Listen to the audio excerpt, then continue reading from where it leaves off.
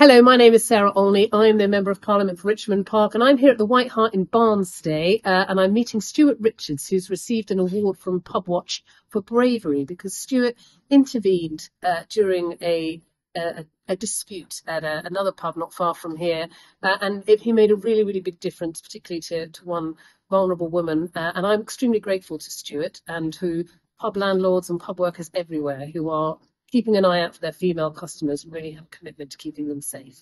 What do you think about organisations like National Pubwatch and Pubwatches?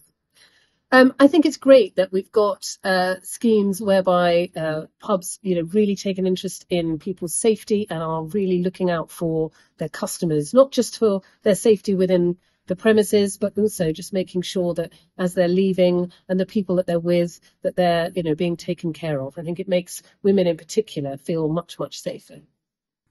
Hi, I'm Stuart Richards, and I'm the manager at the White Hart in Barnes. I've been awarded from Pubwatch the Bravery and Meritorious Action Award. I was really honoured to receive it for being recognised by people in my industry. I wasn't expecting to win anything for the actions that I took.